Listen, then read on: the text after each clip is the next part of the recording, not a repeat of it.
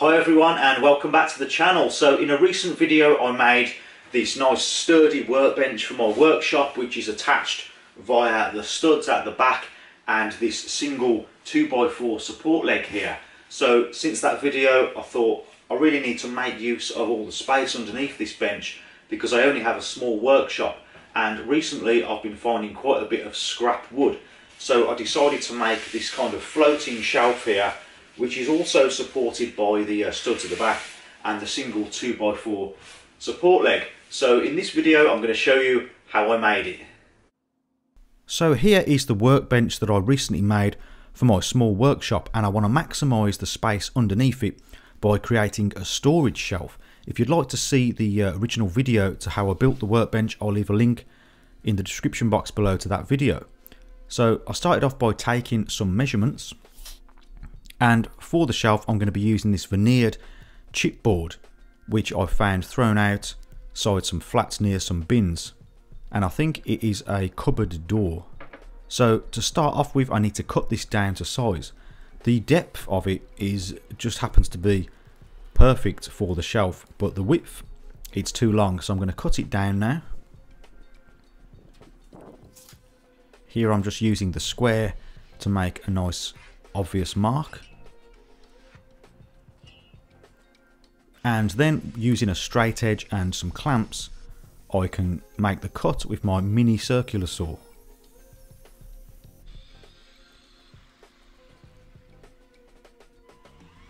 Now I need to make a couple of battens. This is just an offcut of pine. It's about 3 centimeters by 3 centimeters in diameter, and I'm making the cuts on the miter saw. So now I'm marking up where I want the shelf to go, and that is going to be roughly halfway between the floor and the underside of the workbench. Once I got one screw in batten, I could then use the spirit level to level it up, and I'm going to use one screw in each stud here. That should be plenty strong enough.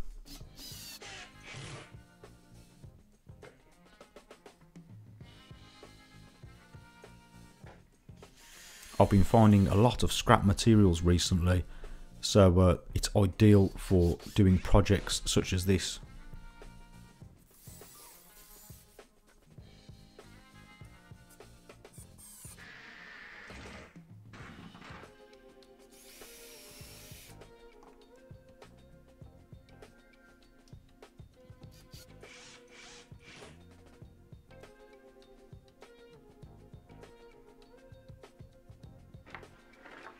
So to make the frame for the shelf, I've got these bed slats that I also found thrown out.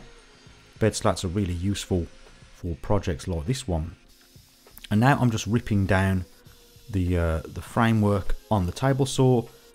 I've gone for 2.6 centimeters by 2.6 centimeters for the frame sizes, and I think that will give it plenty of strength. So now I'm just offering up one piece and making a mark, and I'm going to add the framework directly to the top. I find it just works easier this way. I can just make sure that everything's nice and square and lined up rather than adding the top later on. So now I need 2 end pieces and 2 support pieces. Once I'd cut one, I could use that as a template to cut the rest. And to attach them, I'm going to use screws that go almost all the way through but not quite, and that should give me a maximum strength on the fixing.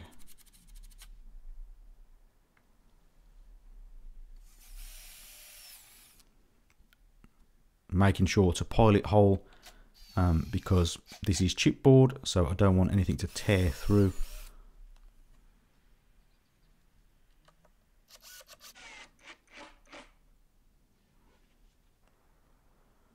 Now I could just offer up these sides and make the cuts.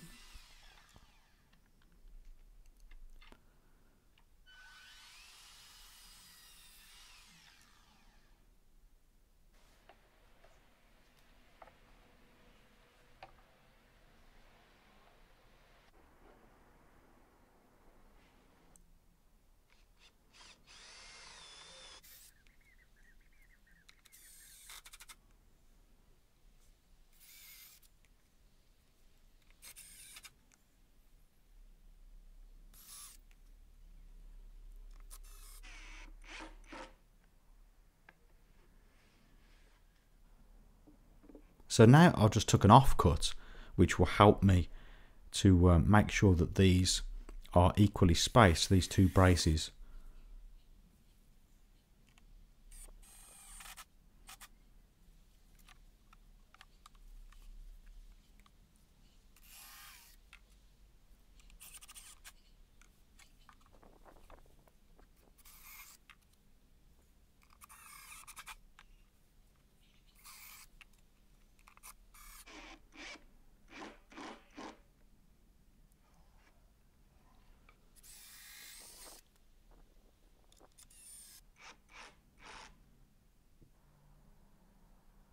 So that was the main framework complete. I made sure that all the screws were sunk just below the surface of the wood. Now I just needed to install the shelf into its final position, and you can see those battens just make everything easier when coming to install. To attach the shelf, I drove pilot holes directly through the battens into the shelf and added some screws.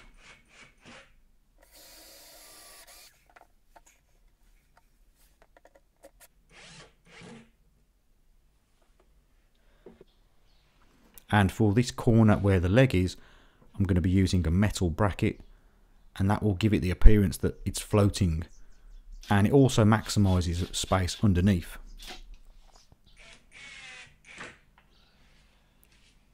Just using a couple of spirit levels, I can make sure everything is nice and level, and then using an awl I can make some marks and screw in a couple of screws.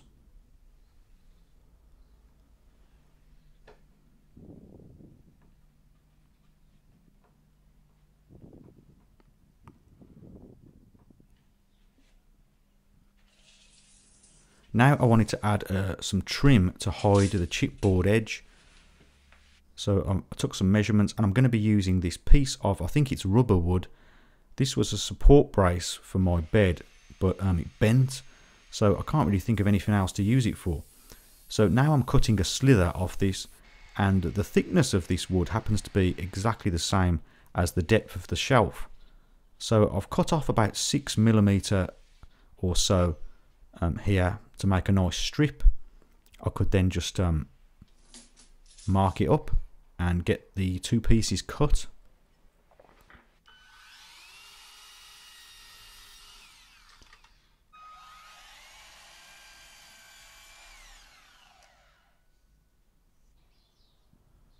For the trim, I want to add plenty of glue to make a nice secure connection, and this trim should also add a little bit of structural support to the shelf as well.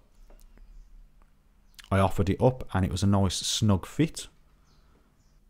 To attach it, I'm going to be using these 1-inch screws. I've got loads of them, and also I don't have any appropriate nails to do this job, so the screws should work just fine.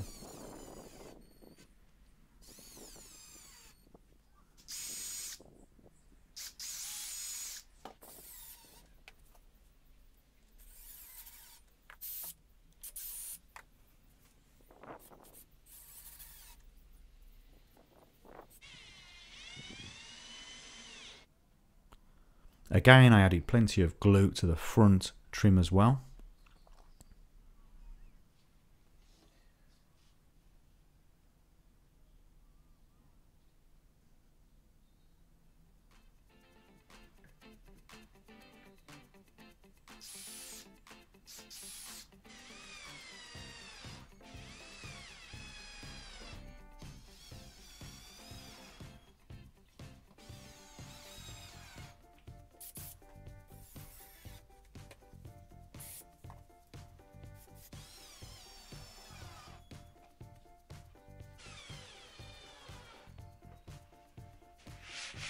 Then I gave the trim a sanding down just to remove any rough edges.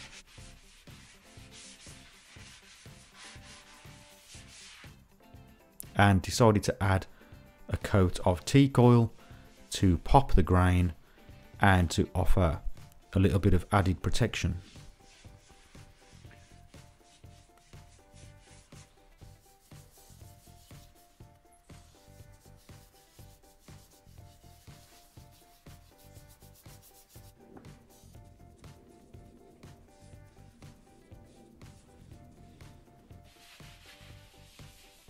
Then about 20 minutes later, I buffed off the excess oil with a cloth. And that was the shelf complete.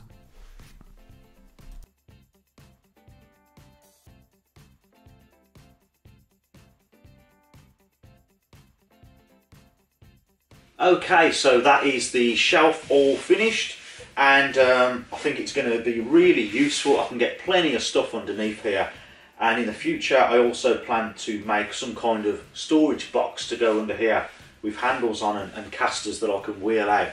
But for now I'm going to put some power tools and things like that just underneath here. I think it worked out pretty well in the end, considering it is just made of scrap materials that I've found. I like this bit of trim on here, looks quite good, quite fitting with the rest. And support wise, I was a bit worried that it might sag across the middle here, but it feels really strong, and I'm not going to be putting tons of weight on here anyway. So I think that should be a good way to utilise this space. So if you did find this video useful, please remember to like and also consider subscribing for more DIY related videos. I do plan on doing a lot more workshop related DIY in the near future. So as always, thank you very much for watching, and I'll see you next time.